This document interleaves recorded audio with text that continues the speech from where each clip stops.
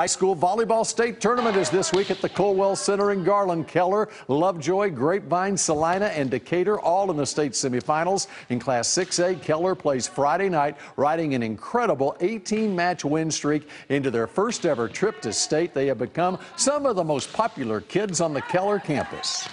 Gosh, we feel like superstars. Everyone's like, oh, you're going to state, congrats. Like, even teachers come up to me and they're like, oh, like, y'all are going to state. And I'm like, I've never talked to you in my life. The Keller volleyball team is the talk of the school. They hope to be the talk of Texas by bringing home the first state title in school history. Something they've expected from the beginning, right? Not going to lie, not necessarily. But I'm really glad that we proved ourselves wrong. They're excited. They have the sense of pride to be able to do that for their school and for this program.